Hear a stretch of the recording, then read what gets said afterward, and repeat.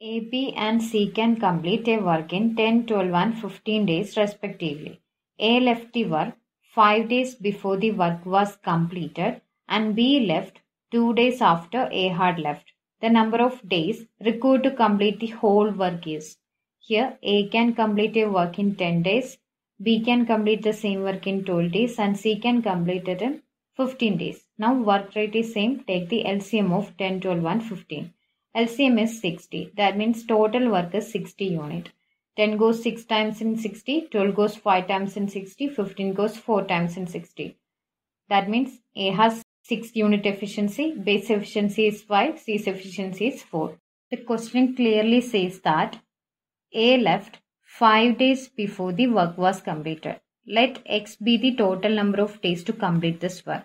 Then A left 5 days before the work was completed. That means for X minus 5 days, A, B and C were working together. Then A left, that is remaining is 5 days.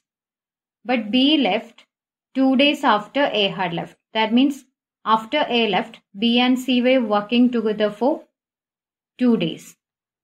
But B left 3 days before the work because B only worked for 2 more days after A had left. So the remaining is 3 days. Now A and B left, remaining is C. So C alone worked for 3 days. Now here efficiency of C is 4.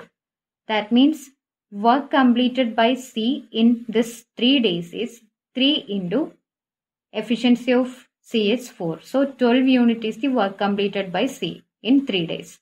And work completed by BC in 2 days is 2 into efficiency of B and C is 5 plus 4, 9 unit. So 2 into 9, 18 unit. Now total work completed by BC in 2 days plus C in 3 days is 18 plus 12, 30 units. So remaining work is, total work is 60, remaining work is 60 minus 30 which is equal to 30 unit. This 30 unit work is completed by ABC. So ABC efficiency is 6 plus 4 plus 5 which is equal to 15. 30 by 15 is equal to 2. So 2 days ABC were working together. So ABC worked for 2 days. Now total number of days. Total number of days is equal to 2 plus 3 which is equal to 7 days. So option C is your answer. ABC together worked for 2 days.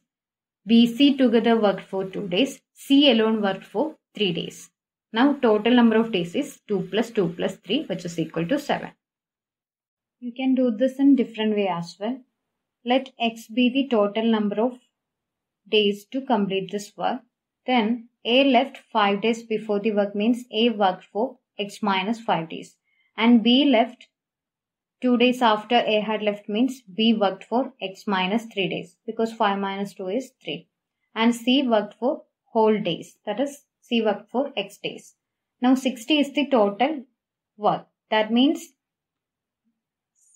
60 is equal to total work is equal to work done by A plus work done by B plus work done by C. Here efficiency of A is 6. So 6 into number of days A worked is equal to work done by A. So 6 into X minus 5 is the work done by A and efficiency of B is 5. So 5 into X minus 3 is the work done by B plus efficiency of C is 4. So 4x is the work done by C which is equal to total work 60 unit. 6x plus 5x plus 4x is 15x minus 6 into minus 5 30. 5 into minus 3 15 which is equal to 60. That means 15x is equal to 105. That means x is equal to 7 days. So option C is your answer.